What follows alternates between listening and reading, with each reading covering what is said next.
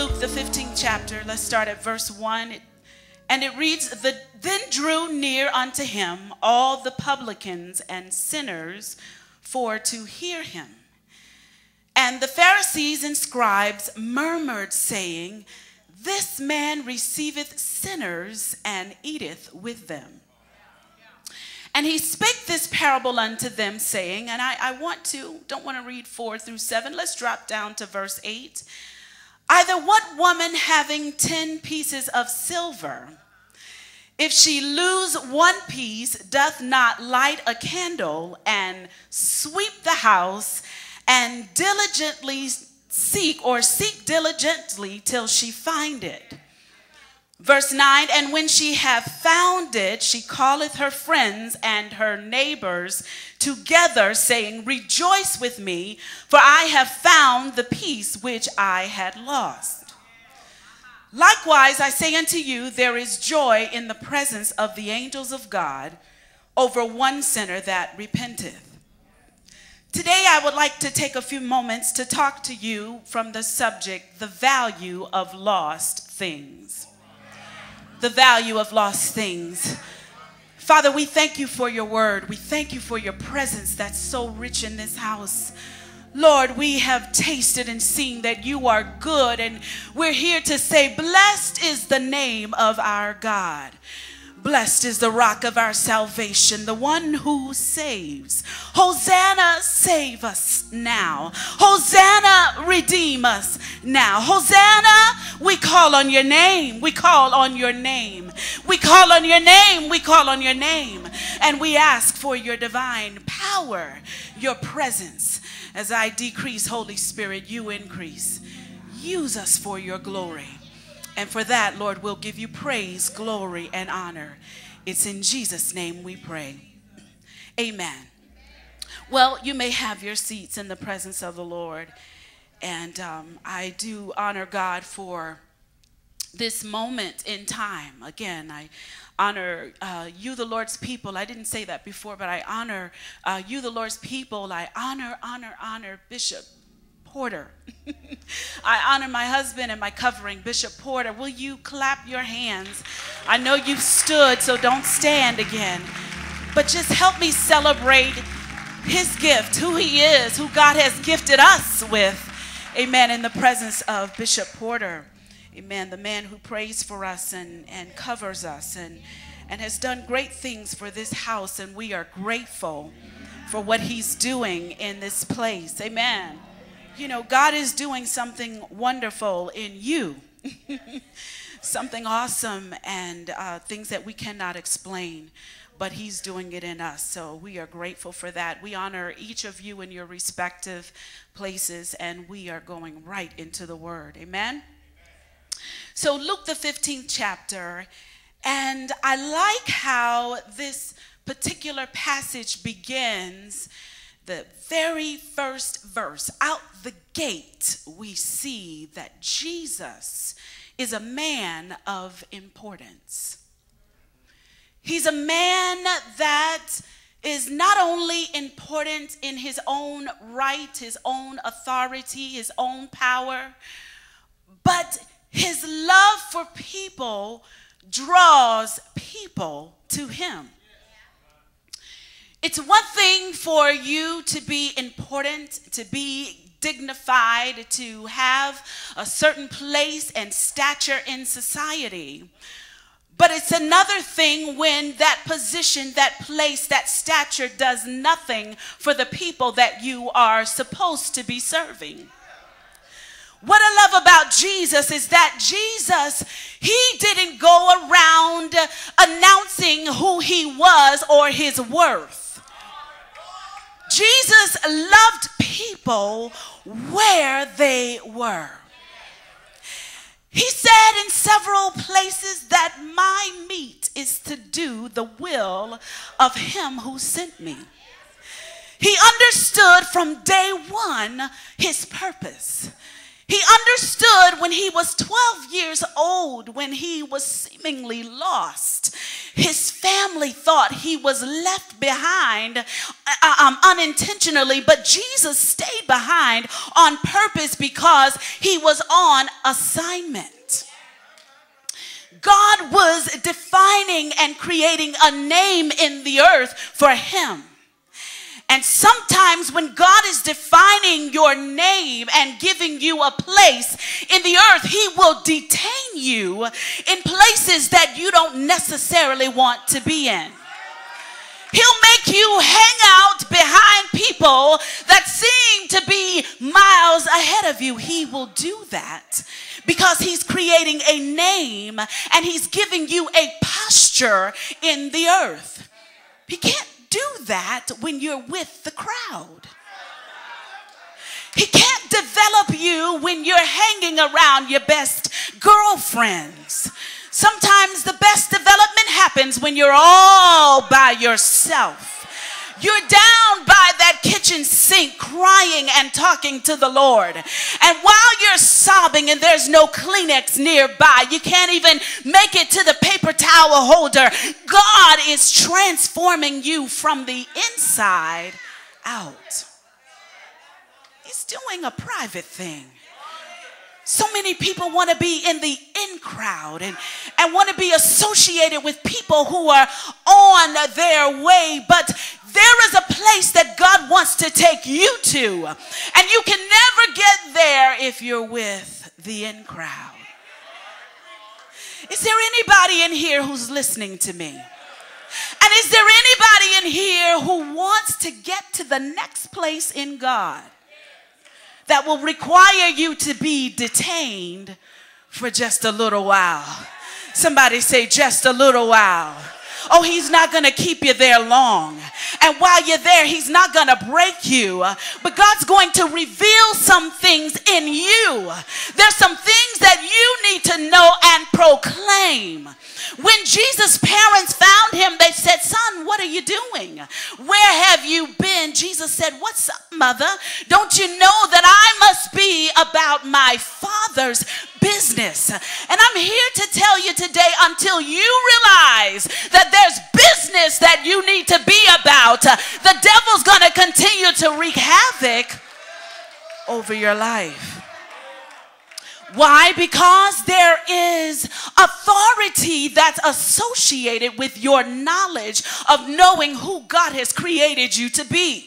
And until you realize that you were created in his image for his purpose to produce glory in the earth, then the devil will continue to walk over you, make you feel like you're inferior, insignificant, have no worth, no value in the earth, and nobody loves me, everybody hates me, makes you have a pity party from morning to night and all through the night. The devil will continue to beat you up until you realize that God's got his hand on your life.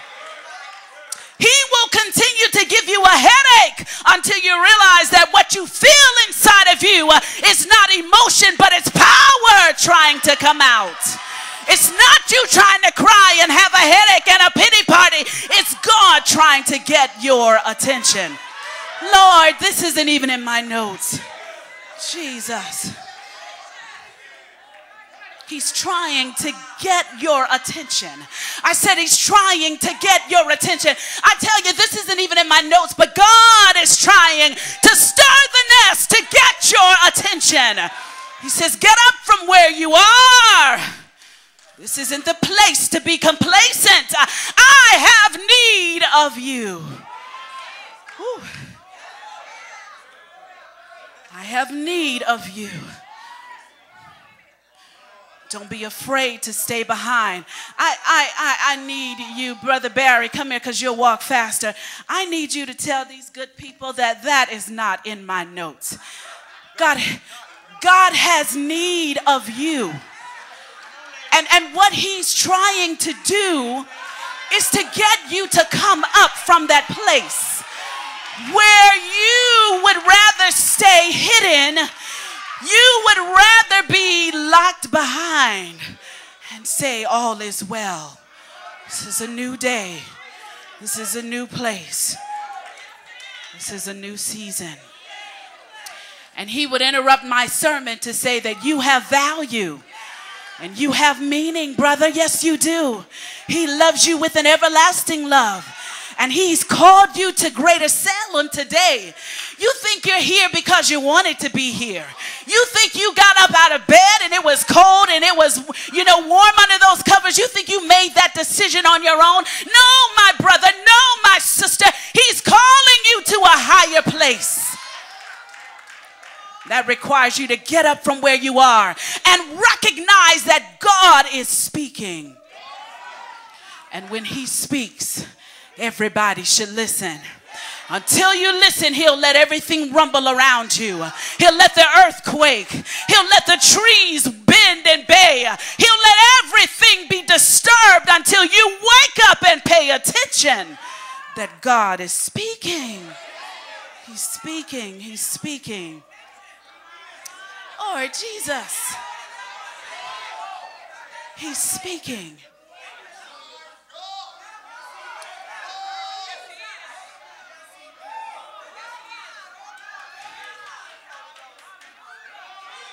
He's speaking. So where do we go from here? Because when God has called you to a higher place, he requires you to move quickly. You don't have time to take your time to try to figure out, God, what's the next step?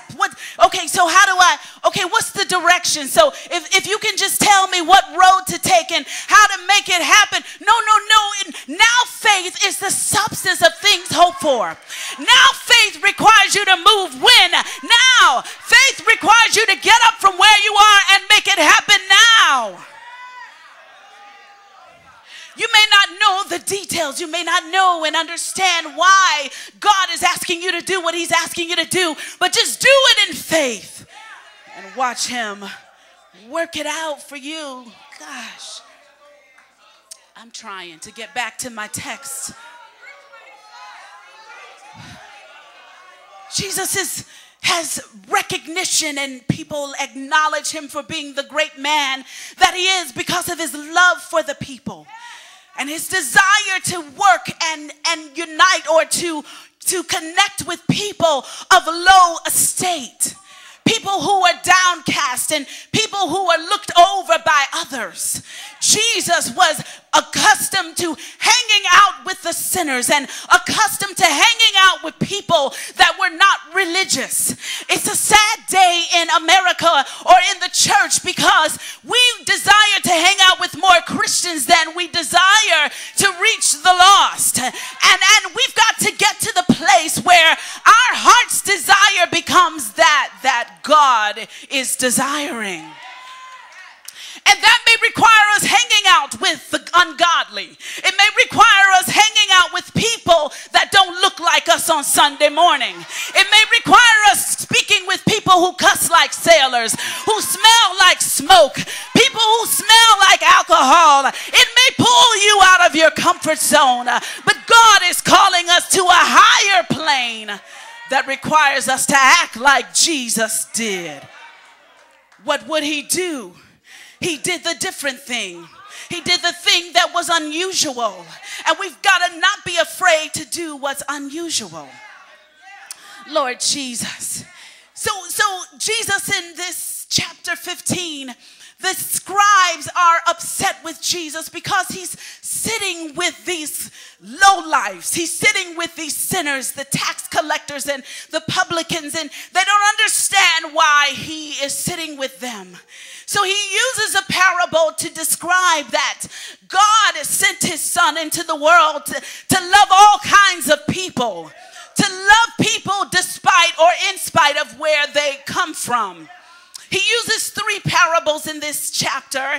It's called the lost chapter, if you will, because he talks about the lost sheep, he talks about the lost coin, and he talks about the prodigal son. The lost sheep, we can understand that because the sheep they walk with their heads down and they get lost unintentionally. He talked about the lost coin, which was lost accidentally, and we're going to get to that. And thirdly, he talks about the lost son who left away from God or walked away from God willfully. So we have people who have walked away because it's been an accident or not necessarily intentionally. People who have walked away intentionally, and then the lost sheep who just do it because they're just blindly or ignorantly moving away from God. We have three types of people in the church. People who are just ignorant to the things of God, and instead of keep opening their eyes or lifting their head up, they just keep walking blindly until they walk their way right out of his presence. And don't feel bad about that. I'm not trying to beat anyone up. I'm just trying to bring you, make you aware that this sort of situation exists. And people who are lost accidentally, we're going to talk about that. And thirdly, those who walk away intentionally. To understand these parables, you have to have a kingdom mindset and be community focused and not self-focused on who you are or your agenda, your for and no more. You've got to think globally. You've got to think community-wise. The kingdom of God is greater than Greater Salem. The kingdom of God is greater than where you live. The kingdom of God is greater than North Carolina. Until you develop a kingdom mindset, you'll always expect God to operate in these four doors and never go beyond these doors. My brother and my sister, God is doing something greater than Greater Salem. 90 people giving their lives to Christ is a drop in the bucket. When we all get together, God wants to do a greater work. And he says, greater works will you do when you believe and you get on board. Yeah, when you get on board. This passage of scripture challenges us to look beyond our systems of comfort, to observe that there is a need beyond our doors, and that we have the ability to help others to get what God has for them. We have the ability. Say, I have the ability. This kingdom mindset says we have what it takes to reach the lost. And Bishop spoke just last week about operating within your sphere of influence to reach someone. What blessed me about the beginning of the chapter is that those sinners came to Jesus. They recognized that he had something to give them. They recognized that he wasn't too high. They knew there was something special about Jesus. And they recognized that if their lives were going to change, they had to come to where he was to hear the message. They knew that he would show up where they was, but this time, somebody say this time, they had to come where he was in order to receive what he was giving out. And I'm here to let you know today that when you walk in a place where you're walking close with God, people will seek you out and ask you about the life that you live. They'll ask you about the prayers that you pray. They'll ask you how to reach God. But you've got to get to the place where you're not afraid. Say, I'm not afraid to touch the common people or touch people that are not like you. Don't be afraid. Look at your neighbor and say, don't be afraid. It's not hard to be an effective witness. I'm not talking about being religious or super spiritual, and we have some of that going on. We have people who speak in tongues from the time they get up until the time they lie down at night. That just simply make me tired. They make me dry mouth and make me want to have a drink of tea, that is. Woo, y'all wine bibbers. That's all right. I mean, no, it's not right. I'm teasing. Fix it, Jesus. Fix it, Jesus. You know how. Okay. But I'm not talking about the super religious. And Jesus had a problem with the Pharisees because they were super religious. He described them as whitewashed walls. He called them sepulchres. He called them dead men's bones. Inside the sepulchres, dead men's bone, meaning Pharisees, you have no life inside of you. Inside of you, there's nothing but death. And anytime you speak, Pharisee, you're speaking death. Anytime you lift your hands, you're lifting up dead bones. This was Jesus talking to the Pharisees. He says, what's inside of you doesn't have the ability to produce anything. So we have to be careful about being super spiritual, because if your life isn't filled with the love of God, it makes you dead inside. It makes you dry like dead men's bones. And what happens to dead, dry bones? They begin to evaporate. And after a while, nobody will ever know that you existed. You'll have no effect in the earth because you were dry and blown away. It's not hard to be an effective witness. What it takes is for you to be genuine. It takes for you to walk the walk and talk the talk. It takes for you to love God with all your heart and share that love with others around you. It's just that simple. You don't have to wear a collar to work. Guess what, boo? They need you just to go and do your job. They don't need you to go and have your Bible all splayed out on the desk like you're on here on Sunday morning. They just need you to show up on time. Somebody say on time. Your greatest witness is to show up on time and do the work. You can't win your supervisor when you're speaking in tongues and you got an attitude when he tells you to go clean the bathroom, or he tells you to do a report, or he tells you to do something that's within your job description. What's your witness? Where's your witness? You lost it. You lost it. You lost it.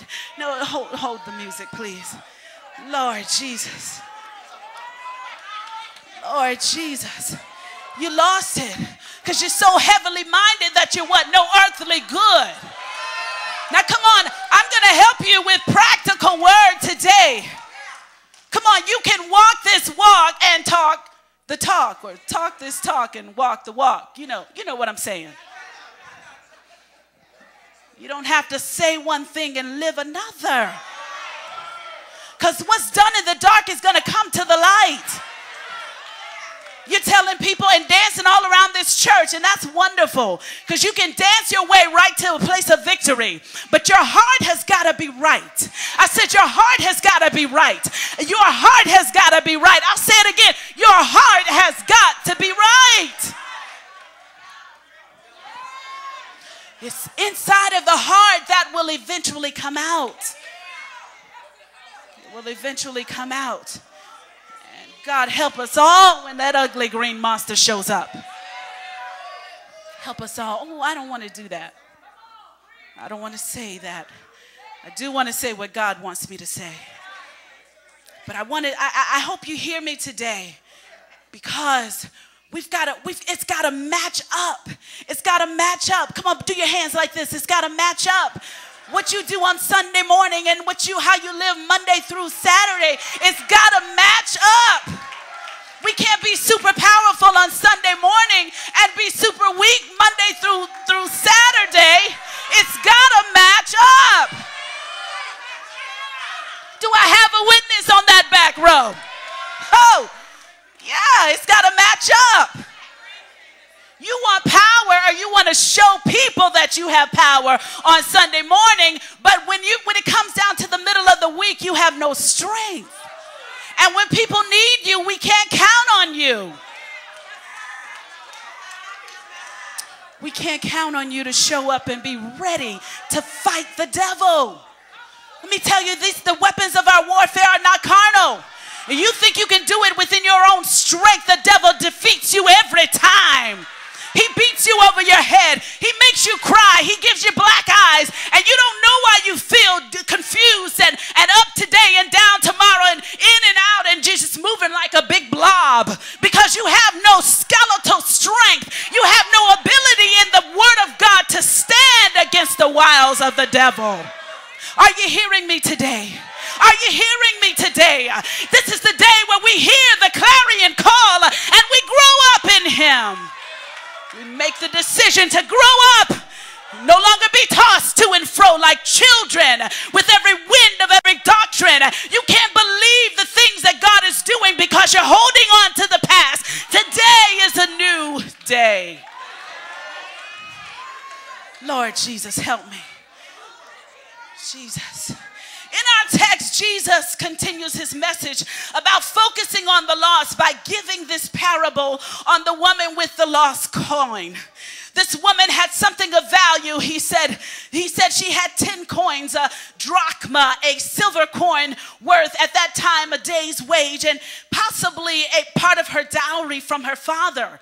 And when a Jewish girl married, she began to wear a headband of 10 silver coins to signify that now she was a wife. It was the Jewish version of our modern wedding ring and would be considered a calamity for her to lose one of those coins. So she loses a coin, no fault of the coin itself, but a fault of her own. Perhaps she was carelessly cleaning the coin, shining it up, if you will. Perhaps she was trying to organize it and trying to move it around. But somehow the Bible doesn't tell us, or Jesus doesn't indicate how it gets lost, but it ends up getting lost. She no doubt mishandled the money too much. You know, when you're handling things too much, you can cause things to get out of place. And I hope you hear me today, because Jesus spoke a parable, and today we're talking about lost souls. We're talking about people who have been in our midst, and perhaps they're not here today because we mishandled some of them, or perhaps we tried to polish them up and tried to clean them up and tried to make them look good, smell good according to our standards, and they just couldn't fit your mold, so they became lost. They're no longer around you. I said look around, because you don't see that person who was once committed to God because somebody mishandled the loss. So however it happened, the coin, the believer was lost, and because of it, this woman was in a panic. She had to find this coin because it was of value. The lost coin was of value. She had 9, but she needed 10, and she couldn't walk around or look like she was married until she had 10 coins. She couldn't wear that symbol and identify herself until she had her 10th coin. So you see the value of this coin, amen? Do you see the value of this coin? Are you with me today? So it was important for her to find this lost coin so that she could be the person that she was intended to be. So I want to give you real quickly, as I hasten to my seat, strategies for recovering lost things. Just real quick, just a few strategies, and I'm just for recovering lost things. The first thing is that in order to recover the lost, we need to first be ignited. Say, be ignited. And we see in verse 8 that Jesus said that in order, this woman, she began to light a candle. He says, either what woman having 10 pieces of silver, if she loses one piece, doth not light a candle. In order for her to find what was lost, it was important for her to see where she was going. In the Palestinian world, or in that day, they didn't have windows in their house. So it was dark inside of their house. And the only way for her to see is that she needed to turn a light on. Somebody say, turn a light on. Psalm 27 says, the Lord is my light and my salvation.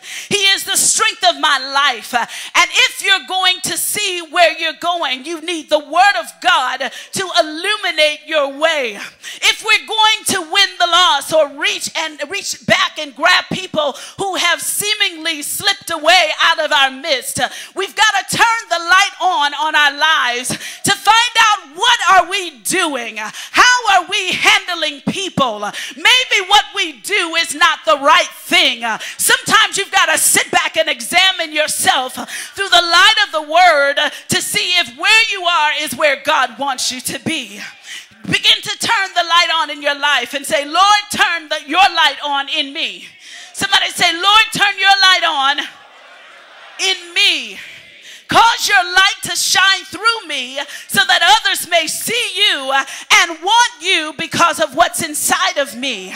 Matthew 5:16 says, let your light so shine before men so that they may see your good works. They've got to see your good works. They've got to see the good that you do, and that will draw them to him. That will in turn bring them to the cross. So he says, Lord, turn your light on me so that your light may shine brightly and provide guidance for some lost soul to find their way back to you. And David said it like this, thy word, O Lord, is a lamp unto my feet and a light unto my pathway.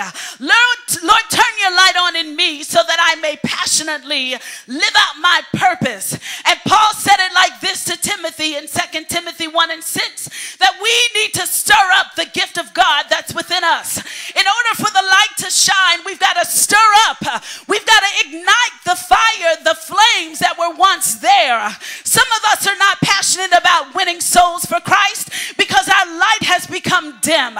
We've lost our energy and our zeal for the things of God.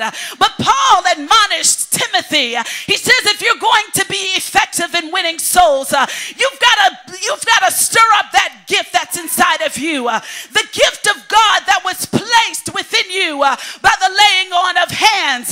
He said, what's inside of you is there. It just needs to be rekindled. It just needs to be stoked a little bit. You know what stoking is. It needs to be stirred up a little bit. There's some embers there, but you need to kindle that flame so that once again your passion for the things of God can be rekindled.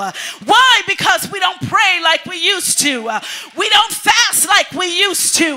We don't seek God like we used to. We're quick and easily bothered by things. We get upset and easily upset by things. And so it's prayer that will begin to break that spirit. It's fasting that will begin to break our will. Somebody needs to cry and say, Lord, I need the light of your word. Oh, you didn't say it like you mean it. Say, Lord, I need the light of your word. The second strategy is be renewed. As she cleaned the house, the Bible said she swept the house, which means she cleaned the house. She went into every nook and cranny. She opened cupboards and closets in an effort to find the lost coin. In order to win the lost, you must first and foremost be clean yourself. You can't find others and try to clean them up if your life is messed up and dirty. I'm talking to you today. I want you to pay attention. I don't want you to be distracted by your iPhone, your iPad, or by sending text messages. I want you to hear ye the word of the Lord.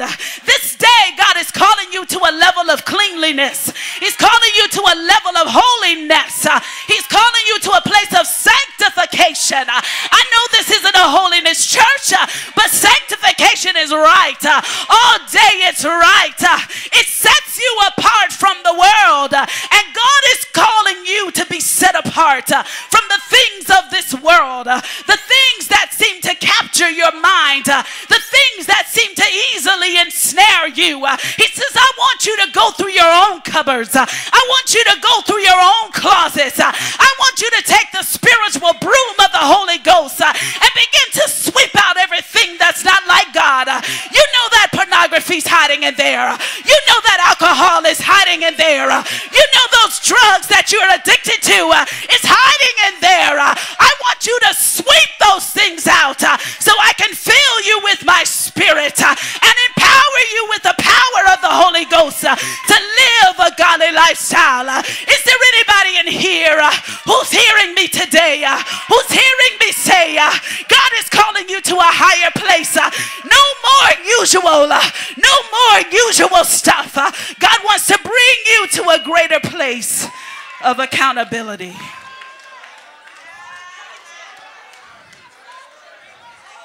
You can't save others. You can't lead others to Christ when your life is raggedy. You can't lead others to Christ when you're leading a double life. You can't lead others to Christ when you have your wife and your girlfriend on the side. You can't lead others to Christ when you're living a double lifestyle. Oh, come on, y'all, stick with me. Don't you let the devil ride in you. Take authority over the devil and submit yourself to God. As you submit yourself to him, he will lift you up. He will exalt you. He will restore you to a place of holiness. But you got to listen to God.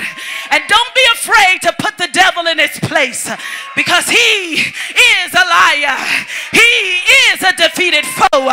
He is under our feet. Is there anybody in here that understands that the devil is under our feet? Until you understand that he's giving you power over all power of the devil, and nothing shall be able to harm you. Devil will beat you. He will beat you. God's trying to bring you up to a place where you understand your worth and your value in him, that he is giving you everything that you need that pertains to life and godly living. You're trying to find answers through a bottle. You're trying to find answers through other things. You're trying to find answers through people. You're trying to find answers through your career. But God is saying, I am your answer. I'll satisfy your soul. I'll give you what you're looking for, but you've got to put your eyes on me. Somebody just put your eyes on Jesus. He is the author and the finisher of our faith. He's the reason that we hope. He's the reason that we have hope in this life. We've got to keep our eyes on him. He won't let us fail. He has a plan for our lives, but you'll never know it when you're looking down, when you don't believe in his word, when you don't know who you are. This is the day where that changes. Come on, clap your hands. This is the day where that changes. Hallelujah. You got to first say, Lord, clean me up. You got to first say, Lord, do a work in me. You got to first say, Lord, here I am. You got to say like David did in Psalms 51. Have mercy on me, O God, according to thy loving kindness, according to your tender mercies. Blot out my transgressions. Oh my God, I wish I had some sincere people. I wish I had some people who really needed God to clean their hearts. Some people who really needed God to wash them thoroughly. David wasn't a proud man.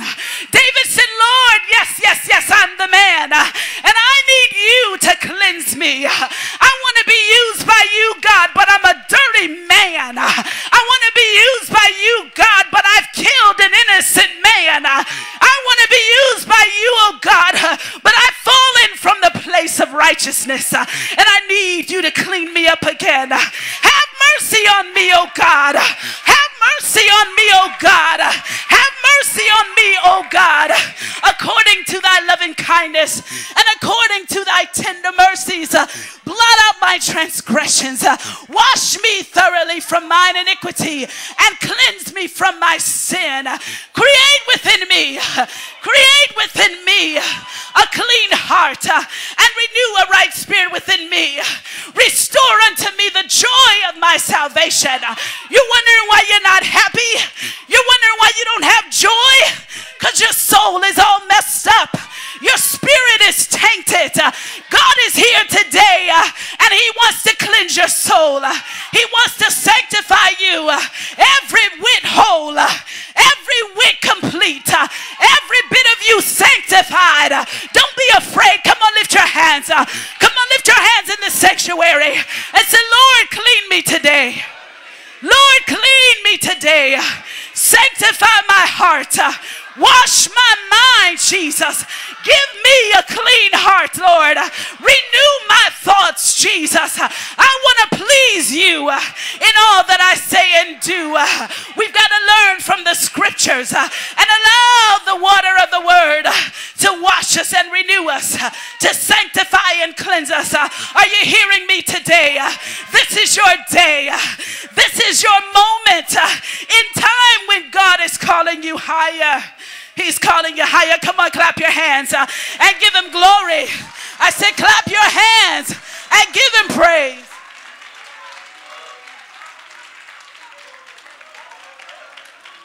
Hallelujah. Hallelujah. My God.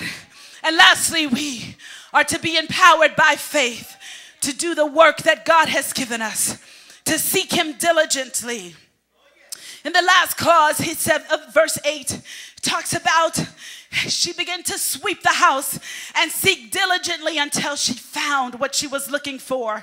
And that emphasizes the thoroughness of her search. She didn't go through the house with a little duster just to move the dust around from one place to place. She got in there. She grabbed that pledge. She grabbed that hot water and that soap cleanser, and she wiped stuff down. She hadn't cleaned in years or months. She moved things around just to be able to find that lost coin. What are you saying today, Elder Porter? I'm saying that at this place in our spiritual lives, God is saying if you're going to find the lost, you've got to make sure your house is clean. You've got to put emphasis. You've got to be thorough with your cleanliness. Don't you just hate it when you go to somebody's house or a situation when you know people haven't cleaned? But oh Lord Jesus, God help me. Yeah. I don't want to say that. I don't want to say that. But have you ever followed your niece or your nephew? Let's do it that way. And you know they haven't really cleaned that bathroom. You go in there and there's dirt everywhere. The bathroom still needs to be washed. The carpet needs to be cleaned. And you know they haven't cleaned. So they've done what's called surface cleaning. But Jesus is saying today, no more surface cleaning. In order to ascend to the height, you've got to thoroughly clean your heart. Thoroughly allow the Lord to search you and find those things that are not like him. Don't be afraid to expose yourself. Don't be afraid to allow God to cleanse you every bit whole. He's here to do that today. He's here to do that today.